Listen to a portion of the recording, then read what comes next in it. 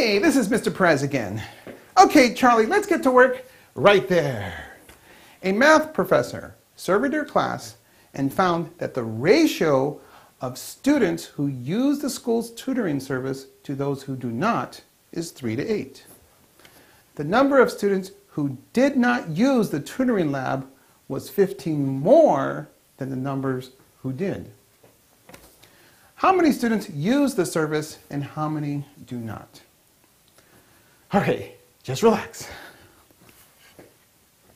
Let's begin by letting X represent the number of students who use the tutoring service.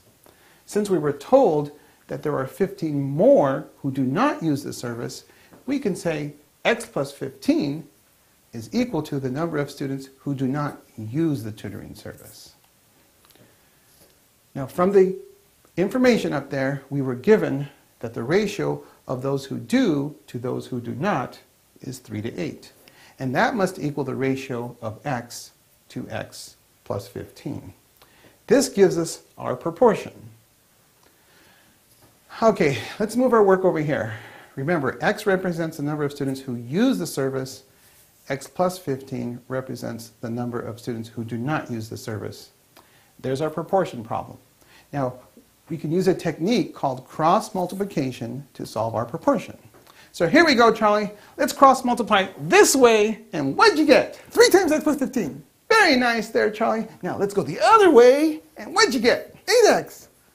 Very nice there, Charlie. Now, on the left-hand side, let's distribute the 3 through, so we get 3X plus 45 equals 8X.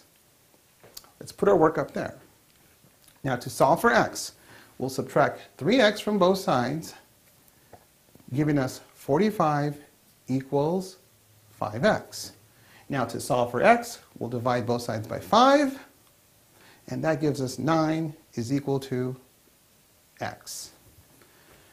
Now, if X equals 9, that represents the number of students who use the service, and remember there was 15 more who do not.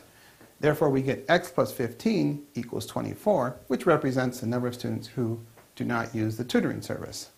So let's go ahead and summarize our answer. Remember, X was 9, therefore 9 students use this tutoring service. And if X is 9, 9 plus 15 is 24, and therefore 24 do not. Don't forget to circle or box your answer. Now, I always encourage that you all use the tutoring service, especially him. What? Never mind, Charlie. We'll see you all again soon.